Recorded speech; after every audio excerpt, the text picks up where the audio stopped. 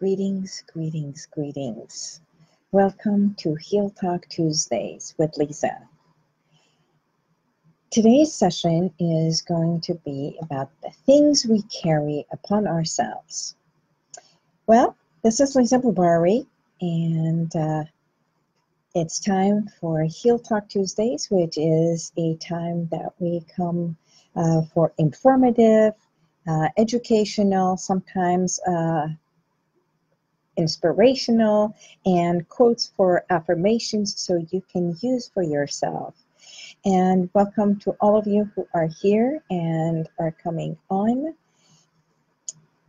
I posted something on my general Facebook yesterday asking if you know of anyone who is going through, that has children that are going through anxiety and that they are overweight and have a lot of fears. Well, I've gotten about 11 different messages, and I also received 2 emails to respond to them, and I will pick one of those emails and respond to it. And one of them was quite profound because it was about this lady that was talking about her 11-year-old boy. And so I will get back to that. And in the meantime, if you have anything that you would like me to bring up and talk about it, either about yourself, about fears and phobias and weight, and that I can help you reduce it, I can do this today. Today is August, and what they say is, I don't know, have you been feeling a little bit sluggish lately? I'm not into astrology at all. I'm more of a science and art, but a friend of mine was telling me to check and see about what's going on universally, and there is a lot of people who are feeling sluggish, in a daze, fog, pains in their body that normally is not there. Apparently, something in the universe is pulling and pushing, and it's time of struggle, and apparently tomorrow is the time that it's coming into an openness. So that's why I'm wondering if you feel any different. In my life, I go through this part, and every time I feel down, I give myself time to breathe. And actually, I had someone call me and ask me what is the difference between meditation and hypnosis, and actually not much. The difference between hypnosis and meditation is we both start with concentrating on our breath, inhaling positiveness, oxygen, vitality, and exhaling, releasing and letting go negativity, and stress within ourselves.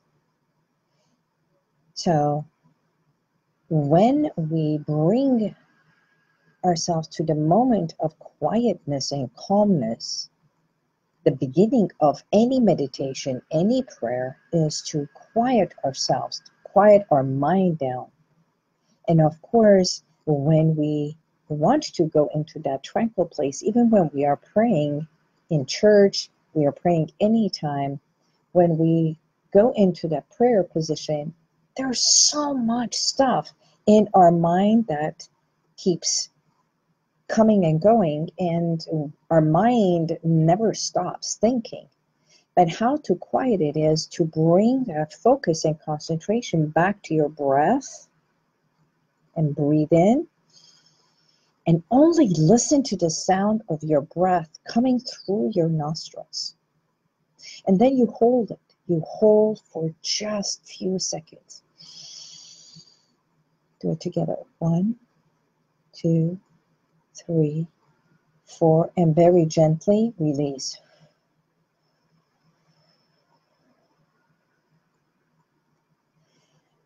And as you concentrate only on the sound of your breath, as you exhale, in a way, it's like a sound of the ocean that comes to shore, the water, the waves that come to shore.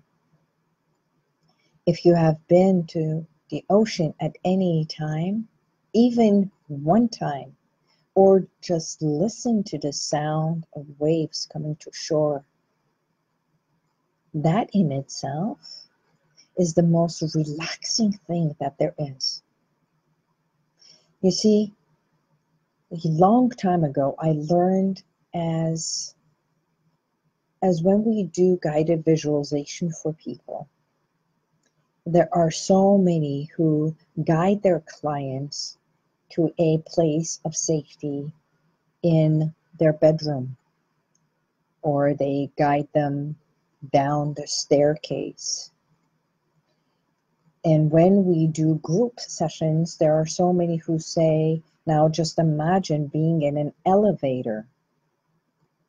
And there are some who say, just imagine being near the ocean and the waves.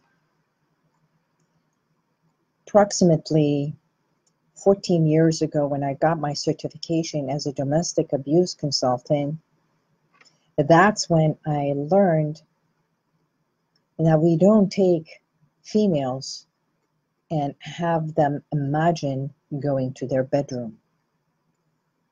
You get the idea why, right? And working with panic and anxiety, and so many of my clients coming in with panic and anxiety and stressors, I have also learned never to do a guided visualization that puts them in a box like an elevator. What if they have a fear of elevator or claustrophobia? What if they have fallen down the stairs and I am guiding them down the stairs? And it's not necessarily the adult that has the fear, right? It's that little girl or little boy that has created this fear, that as an adult, what happens is those little things are triggers. And we don't necessarily remember the triggers, but when the triggers happen, we automatically revert back to that little girl or little boy without understanding or knowing. Does that resonate with you? Can you understand that? Just show me with a emoji, or just say yes and respond. Do you have triggers that sometimes you don't even know where your triggers come from? And you wonder what triggered me, because that's not where I was. So again, fears, phobias, panic attacks, those are all things that hypnotherapy and hypnosis can help much faster than any therapy. Why? Because we delve deep into the subconscious and we open files. How I like to put it is, to make it easy, it's like a recipe. Literally, it's a recipe. It's a recipe, just like writing a code in the computer, and it's been formatted. It's a part of your blueprint. And when there is a building, there's a structure, there is a blueprint that the architect and the engineer have put it together before the house starts being built. Before you even go to the contractor, you go to someone to design your mind's desire of what your house is to look like. What is it that you want this to be? But before even doing that, you have to have a foundation. So if you are building this house, you have to have a lot. Lot is the beginning where we stand. So there's two feelings. There's two core feelings and behaviors. One is love, one is fear. We are not fearful. We are not born fearful, but there is instinctive things that our body does that turns us into that fight or flight. You know, as children, We don't know that this is going to burn our finger until we put our finger. That's when we feel, ah, and we scream. But if a child is walking with mom and mom happens to be afraid of a dog and she pulls the child away, or she has fear of swimming and does not allow the child to go swimming, even though the child has no fear of water, we are training that child to be afraid of water, be afraid of dog, and be afraid of whatever.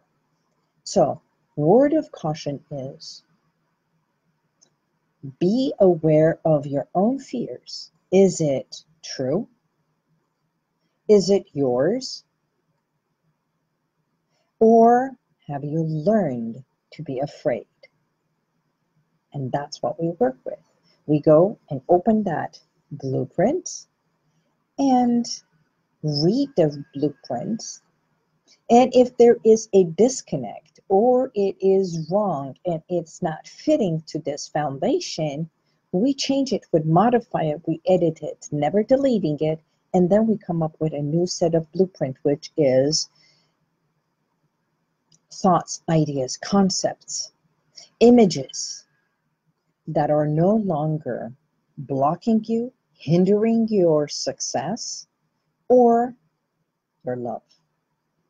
So, now, one of the questions, I am reading it right here, is, hi Liza, I saw your post and I am responding to your question.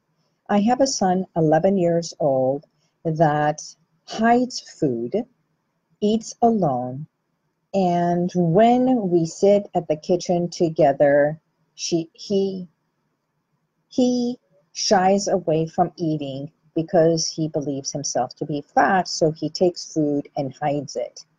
Okay, what can I do with help him sit with us and stop hiding food? I find food under his bed. I find food, chocolates in his drawers. Okay, you get the gist of it. And thank you very much for this question. Okay, so do you know of anyone who is going through things like this?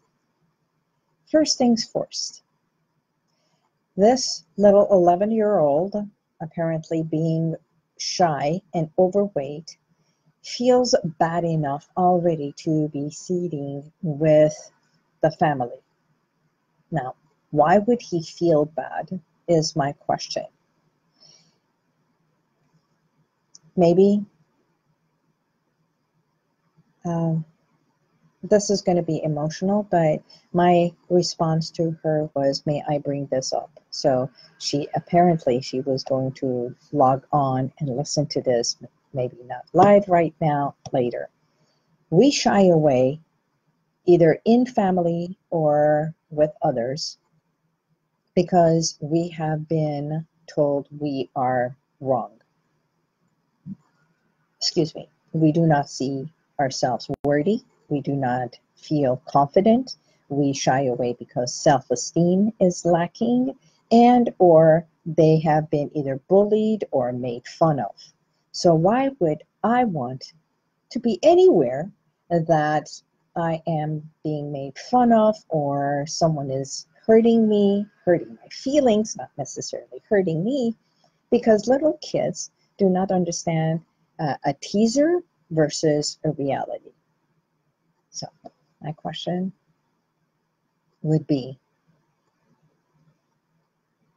who's teasing or who's been teasing that child? Who has empowered that child? Who has enabled that child? And we all go through this as children and when we grow up. As we grow up, we get to also add a lot of resentment. And when we become resentful and hurtful, and if we cannot lash back, what we do is lash within. So by hiding food and eating things that are not necessarily good for us, we are stuffing a lot of emotions inside. So when adults come here for a lot of weight issues, anxiety issues, resentment issues, it's not necessarily for us to deal with the adult at this very moment. It's to understand how we have come to develop this new behavior or old behavior of holding on and packing it in and just stuffing all that emotion inside, instead of learning how to eat properly with everyone and have a confident behavior and routine with the people that we love. Remember, most of us that become more emotional and develop triggers are because the triggers were set by the ones who love us first. And then it's other people. So if I were to feel confident about my body or my body image, and if someone were to call me names about my body, it does not affect me as much as if someone I love turns around and says, looks like you gained a few? Really? Are you trying to say I am overweight? So and when they leave, we go into questioning ourselves. And then if we are not confident, we go into self-destructive mode. Oh, maybe I have to go back on diet. Maybe I have to cut this. Maybe I have to do that. It's the negative way of doing things, cutting things away from us. And that becomes the destructive point, instead of saying, oh, maybe I have gained a few or two, and I better watch something. The things that I eat, like the ice creams and the cookies and the doughs and all that. So there is a healthy way of looking at things, and there is the negative way. So when we go into self-punishment, that's the negative part. But if we go into rewarding ourselves, to letting go and doing something beneficial for us, that's the loving part. So there is a difference between criticizing someone and critiquing. Criticizing means I am giving you or telling you all the bad things I see. First and foremost, it's their perception and not yours. It may not even be reality. It may be something of their perception and projecting it. Well, how many times have you been in a place and a time, that someone has said something, and even if it was not true, you took it in a negative way, right? And that became a trigger for you. And that trigger was set long time ago, but you didn't realize it, and you went into self-punishment mode. So that's what I'm talking about. Critique is, I'm going to share something that I see, that I believe you need to know.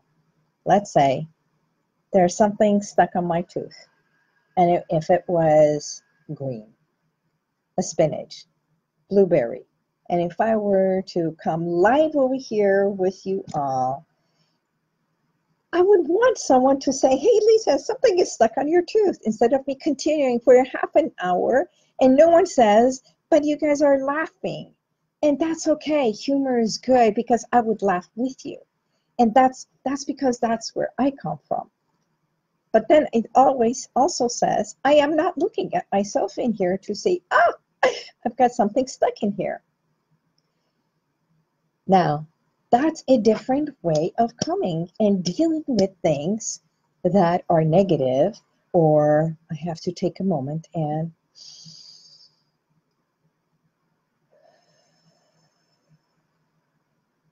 exhale. Chill. Time out. Calm myself down. Before we respond, I wish we could take just a minute of peace. You know, it's like getting to a stop sign and they say count 1001, 1002, 1003, then move. It's incredible. Why is it that we don't do this when we are in a huffy puffy time? And when something triggers us at that very moment, do that. Use the same method. If you are a driver, it's one of the things you had to learn to count 1001, 1002, 1003 before you move from that stop sign. And if you have forgotten how to do the stop signs, may this be a reminder. Get to a stop sign. Hi, John. And count 1001, 1002, 1003. Then respond. This is probably one of the best things that we can do for ourselves before we eat, before we speak, before we react, before we move from the stop sign. Just that 3-second rule can save us from becoming destructive and that second of becoming productive. So, love and fear. When there is fear, there's fight, flight, or freeze. 3-second pause can give you this moment of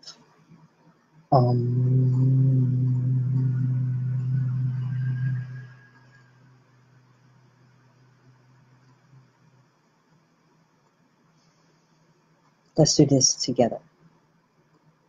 Something triggers you and you go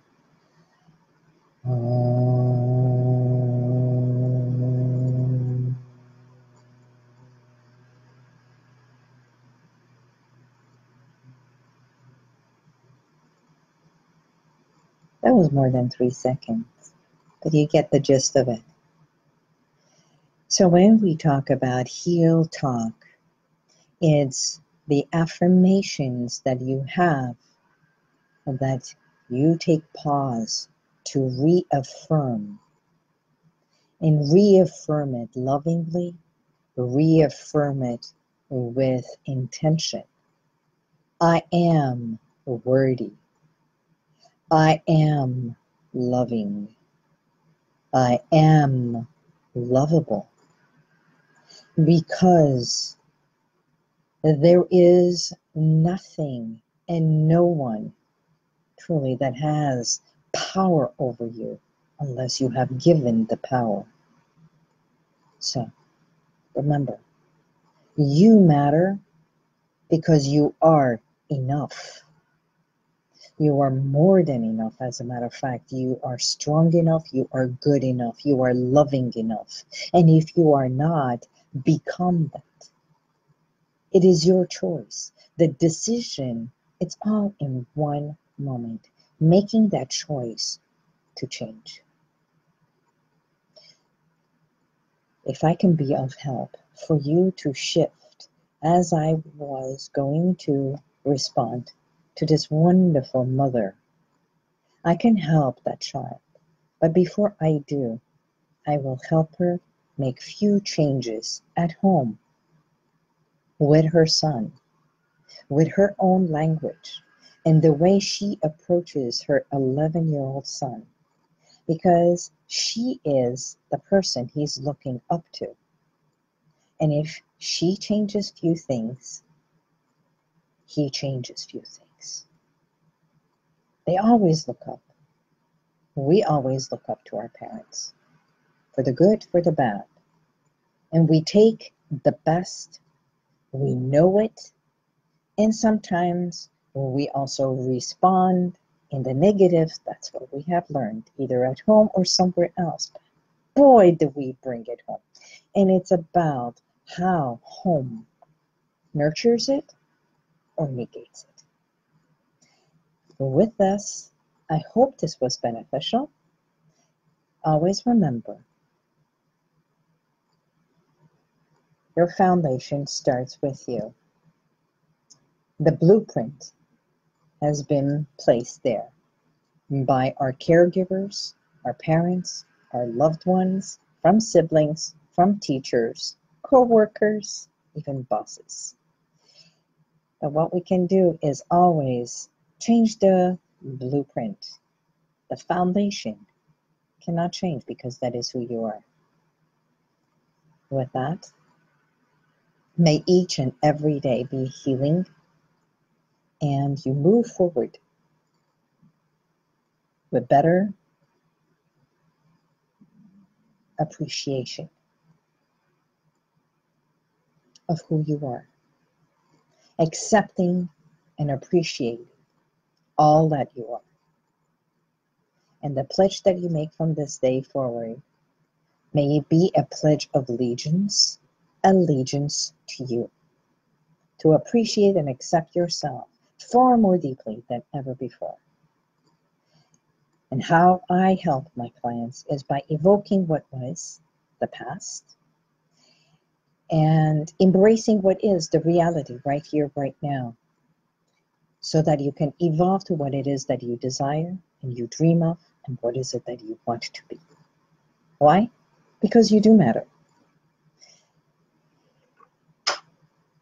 I also have 2 spots, if you are local, for our guided visualization that is happening. Not visualization, there is going to be guided visualization. We are doing a vision board workshop next Monday evening. If you are local, if you are in the Glendale area, please by all means join us. Let me know. And you can always visit my website and see the things that I offer, and I am here to help you. Remember, critique versus criticize, accept and appreciate yourself, and always remember, release it instead of holding on to negativity. I hope this Heal Talk Tuesday was beneficial to you, and I look forward to speaking to you soon. Hi, Anita John. How are you? Talk to you soon. Bye, Roseanne. Thank you, Bill. Bye, John. God bless you. May the light from the universe surround you, even though if it's invisible to everybody else's eyes. Talk to you soon.